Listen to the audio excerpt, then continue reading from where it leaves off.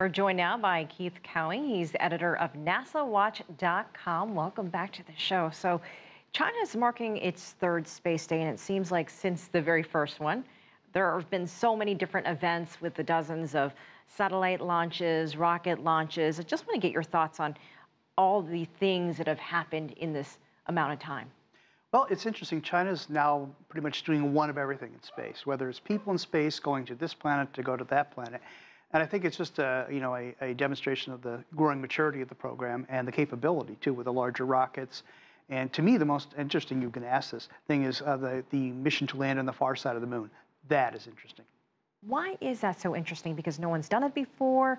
China wants to make its move, make its place on the map with something that no one else has done. Well, the Chang'e probes have really been interesting, how they've sort of gone and taken what we did early on and gone, just like the first time they landed, did something even more spectacular. But going to the far side of the moon, even though people aren't expecting it to be different or strange, it is a technological accomplishment that nobody's really done before, because you have to put a satellite in orbit around the moon so that the signals can be reaching, the probe and so forth.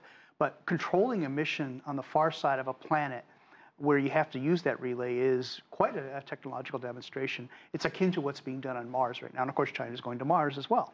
So why hasn't anyone ever gone to the far side of the moon? Is it because other countries have different plans and ambitions and they want to go this way and that way? And well, the moon's kind of been there, done that sort of thing? Well, for the U.S., we were looking at landing humans on your side of the moon, so we focused on that. There was always been talk, this is not a new idea, of going to the far side of the moon, and people talked about ways to do that, but in the end, we got the information that we needed from the far side missions, and the Russians as well. But the Russians are also interested, but China has clearly demonstrated that they're going to actually go and do it. So now they're going to sort of one-up now, what next? Where are you going to go next? The South Pole, the North Pole of the moon?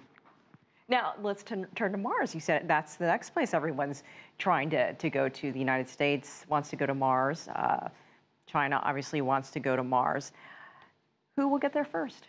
Well, the U.S. has been exploring Mars for decades now, and the Russians have sent some probes.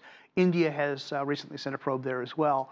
And it's like anything in the solar system. Initially, it was very hard and very expensive to do the sort of thing. But again, China's demonstrated that its interest is to be a full-service space explorer. Again, to send people up to go to different worlds and so forth. I'm going to be sort of interested to watch to see what China's going to do on Mars that hasn't already been done. Where, though, then does China fit in this global space race? They're in the top tier. I mean, it's quite clear. I mean, they're about to launch their permanent space station, and that will give them a capability akin, maybe a little bit smaller, but akin to what the U.S. and Russia and Europe and Japan have.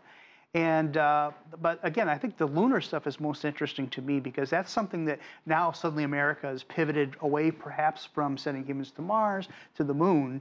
And while we've sort of not been paying attention to the moon as much, China has. All right, Keith Cowing, we'll leave it there. Always exciting to hear what you think is the next best thing. Thank you so much for joining us. My pleasure.